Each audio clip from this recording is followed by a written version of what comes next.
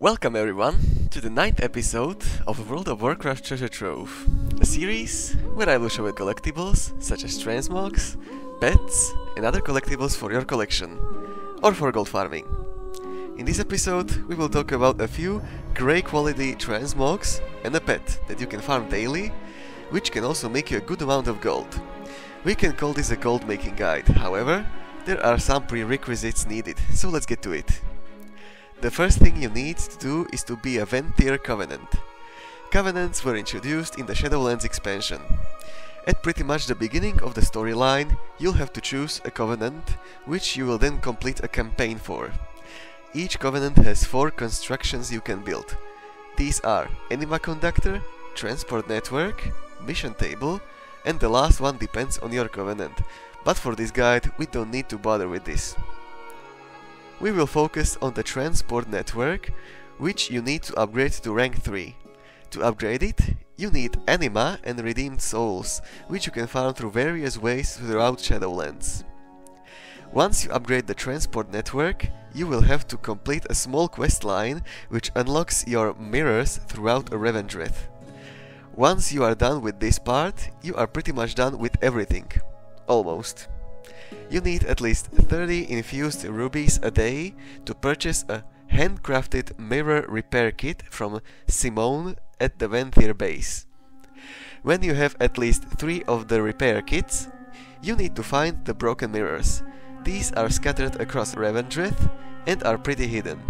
They also spawn daily in a group of 3 and there are 4 different groups. Luckily, Wowhead has figured everything out already, so we just have to find at least 1 broken mirror, and then we know where other mirrors are spawned. I will leave the link to the Wowhead post and the locations of the groups of broken mirrors in the description below. Now that we know how this system works, what can we get from it? Well, first of all, you can get a recolor of a renowned transmog set for Venthyr, as well as some back transmogs, and also a mount. These you can't sell though. However, I am here to tell you about the stuff you can sell. The first thing you can get is a pet called Stony, which is this small dreadwing pup.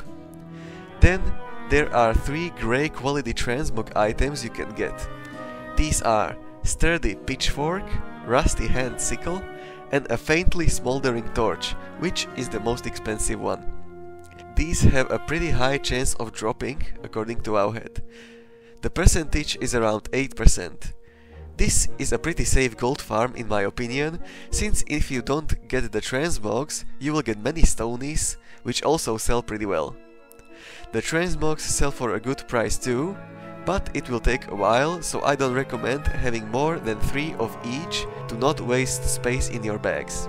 And if you are sending them to your bank alt, do as you wish. In case you are wondering, this is how much the items go for on my realm, EU Silvermoon, which is one of the more populated realms.